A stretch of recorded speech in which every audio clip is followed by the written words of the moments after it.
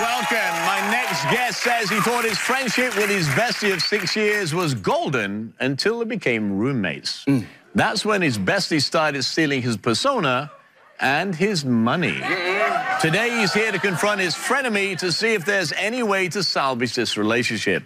Please welcome Brandon to the show. So, Brandon, nice to see you. Nice to see you, too. So why are you here?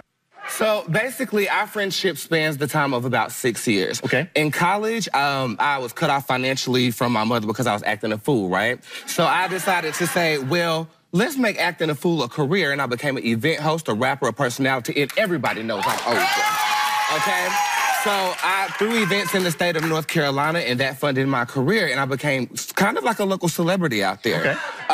And, you know, with that comes imitation. People like the lifestyle, people like, you know, the va-va-voom of it all, even though they don't see the hard work that goes behind it. Right. That part. Right. So what ended up happening was, you know, Danny used to come to my events. He was a great supporter and things of that sort until I saw a club flyer that looked almost identical to one of my flyers with his picture on there. Okay, so you see it. Like, you look at the similarity. Oh, wow, yeah. So I was like, okay, well, interestingly enough, you know, I didn't badmouth it. And I don't ever want to discourage somebody for executing something that they want to do. If they can be inspired by me, go after it. Now, they say imitation is the finest form of flattery, honey. Absolutely. Well, I don't like it. You know, let's just be honest. Like, when it comes to creative endeavors and things of that sort, you know, when an artist births something genuinely from themselves, that is theirs. Be inspired by it to do your own thing. Okay. So he decides, because everybody was saying that, you know, he copied me, he wore the same outfit as I was wearing at the ball. Now, let me tell you something, Robert. That's very, very touchy. You don't do stuff like that. Okay. Okay? You hear me? Holla if you hear me. Okay, so, you know, after that, I kind of just stopped. You know, I wasn't really communicating that much anyway. I just, you know, withdrew all the way back, okay? I'm talking about all the way back. Okay?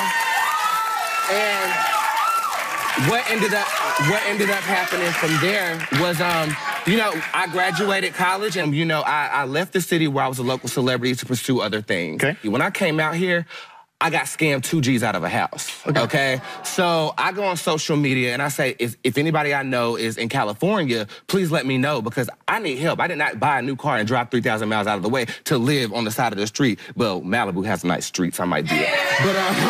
But, so he responded and said, hey, girl, I moved out here 2 weeks before you did. Come live with me. And I was like, okay, great. Yeah, this is a perfect opportunity. Even though we had our stuff in the past, we can mend things and let's move right in. So the first month it was good, everything was golden until we get a phone bill together. And when we got the phone bill together, I mean, we're having discrepancies about data usage. Now, you know, I'm like, okay, we're in Wi-Fi and why do I owe you all of this money? I'm not gonna pay you all this money.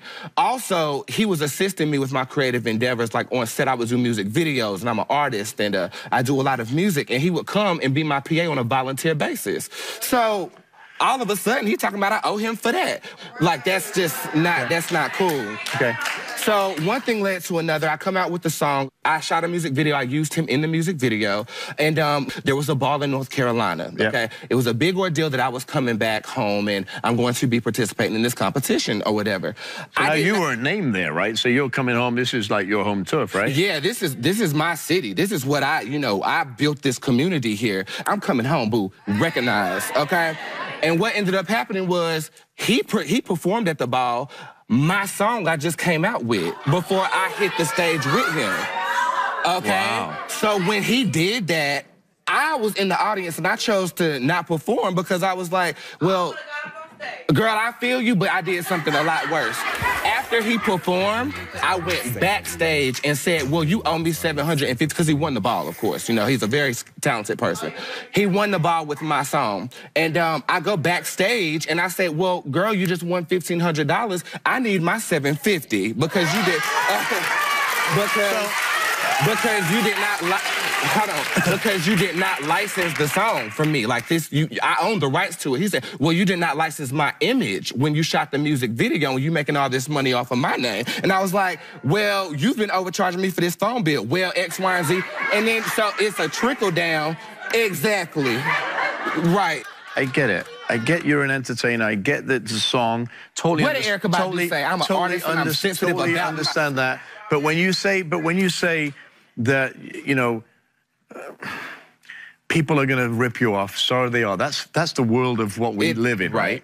No matter what you are, what you do I agree with it? No, but we could Nick Pitt all these things that he owes, you owe, the video, At the end of the day, I want him to come out here and tell us his side of the story, right? Because at the end of the day, it's two sides to every story. Danny, come on out here. We selling looks. I mean, since we selling looks, isn't this androgyny? Isn't this androgyny? I mean, come on, since we selling looks. Since we selling looks. I mean, since we selling looks, so what's good? So what's good? Hey, honey. So what's good? Are you mad? So what's good? All I could hear was Danny this and Danny that. Danny. So what's Welcome good? to the show. I look good. Hi. Ooh, handsome. Welcome to the show. Nice. Okay. Can I take it home, though? So, Danny, are you jealous of Brandon or not? Jealous? Jealous? Are you serious? I mean, there's no comparison. But they're both bosses in their names, though. But they're both bosses in their names. See what I deal with? No. So, no, I would never be jealous. Get your paper, boo. I was a 14-year-old boy, and in high school, I was bullied all the time, every day, nonstop. And when I saw Bootz, it was like, oh, there's somebody there who's just like me. Somebody just like me, somebody who I can identify with. So yes, of course, I'm going to stand beside him, but copy, imitate, girl, bye. Girl, bye. You obviously like each other. I mean, we have a brother-brother relationship. Are you gonna let me talk for 2 seconds? This is one thing that I really do admire about anybody that is pursuing something, especially those characters that stand out in society. You know, we are not timid. Well, why would you think you stand out? Robert. With that being said, Robert, I feel like I'm flirting with him right now. It takes individuals like us to enlighten the world and to educate the world into diversity. So for that, I do commend you. So I love that. You know, I do that. Okay. And I thank you for saying that you were inspired by my path, but inspiration and imitation are two different things. Girl, this is imitation.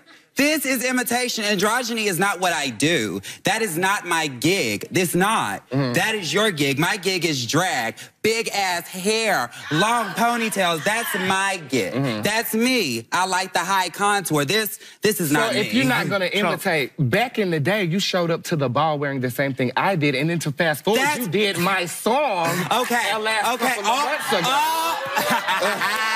Baby. Yes. Okay, now let's talk about these pictures. Let's talk about it. Let's talk about these my picture first. And here you go, posting this big wig, honey. Okay, so this picture right here, everybody, is the very first picture of me in drag, complete in a full face. So no, and you did it in an image of a picture that I posted 24 hours prior. What image of a picture? That is me. Okay. So Danny, what happened at the drag competition? Okay, so this is what happened. Everybody knows that I'm the pettiest person in the world. Yes. Petty is my name. Petty LaBelle. Okay?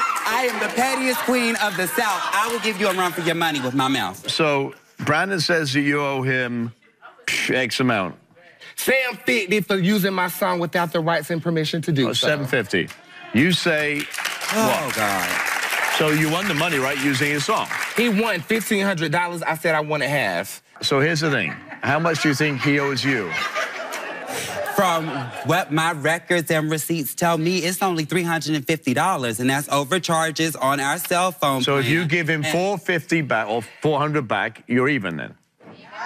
No. I want $350 on top of that $400. You used my song in its entirety. So listen, here we are. You've been friends for a while, right? Of course. If money's going to break up your friendship, then so be it. If the money's gone, he used your song. If you can see past that, then you've got to see past him owing you whatever you think you have. For $700, you're going to throw away a friendship. I'm not asking the wrong question. I'm not finished. That wasn't a question. I'm making a statement. The statement was false. I will cut people off. It's just that easy for me. It is just that easy for me to cut you off and have nothing else to say. Okay, so Danny, cut him off. Well, I mean, that's it then. I have nothing to... It is what it is. All right. As I said. Bye, girl. Bye. See you later. It's cool. Adios. And just to let you know, Robert. Adios. Well, it's okay. All right, then. So I know, Danny, no. Okay, so, Danny, get off the stage then. Danny, get off the stage then.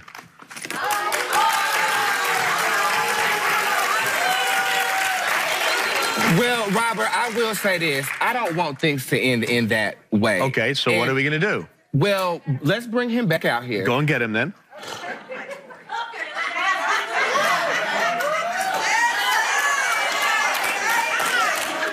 Which way he go? There's a method in my madness here. I won't go after chasing. I'm letting him chase him because if he really wants to get rid of the money, then they'll do it together right here. Watch this. Watch this. I get it. I really want everybody to back up and get away from me. Like, I'm so serious, yo. Come on, come back. Like, breathe. Keep distance. Breathe. Just keep distance. As I said, it's way easy for me to cut people off. I don't care. That's how simple it is. I am tired of being attacked for... I do love you. We wouldn't be here if I didn't love you, okay? You have inspired me in ways that you will not believe, okay? I'm sad that we have gotten to this point, but at the end of the day, we both stand for something greater than ourselves, okay? We stand for the empowerment of our community. We need to show them that we go through real-life situations like everybody else, and we're mature enough to handle it. That's just my opinion. Hug you and back out here and show these people that we're bigger than an argument, we're bigger than money. And...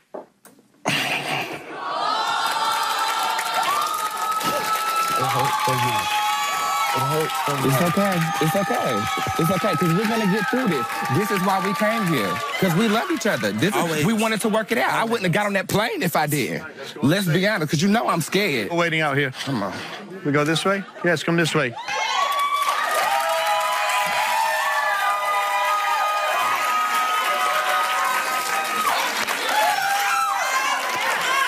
Where is he? I hope he comes here.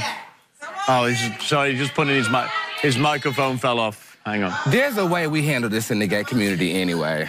I want you to hold that for a second. Okay.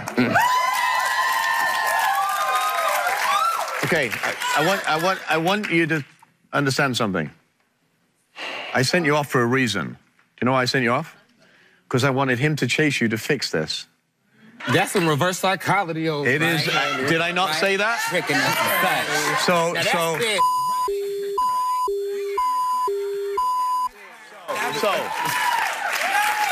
You said something really interesting to me there. We have a way to fix this in the gay community. Okay, so typically what happens is we don't come to blows, we don't end things in this nature. In the gay community, what we do is we dance it off. We vogue it off. Okay. So, Danny, are we okay with dancing off? Or what is it called? I'm dead. Voguing. Voguing. You ready to give them a little bit, something soft and something dramatic? Right, you've never competed against each other, right? So I want to know before we dance. That's my rule. Are you now friends? You can dance and you can... I want to know that you're... Always and forever. All right, give me some music. Give me some music.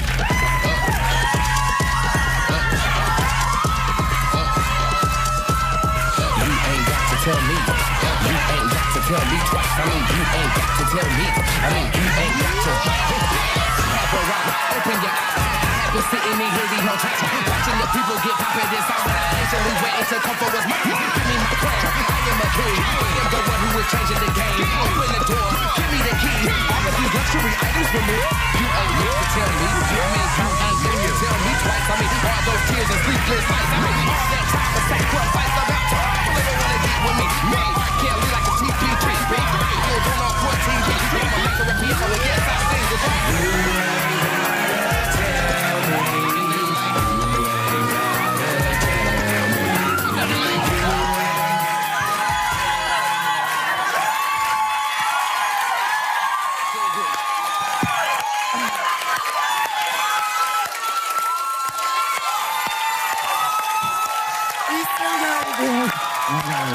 Wow, you got a standing ovation too, look.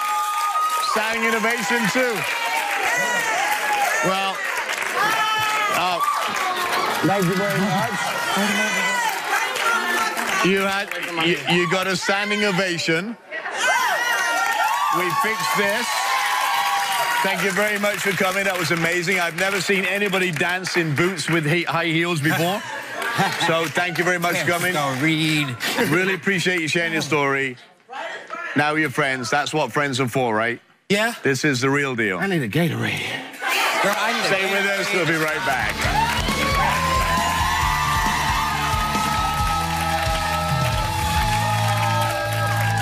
It's like, you know, our trials can be somebody else's triumph, especially dealing with a Trump-run society now. Right. We need as much realism as possible. So I was glad that we were able to be so transparent about what we went through and to come to a conclusion and come to blows. True, because had it not been for Irvine, it'd been over.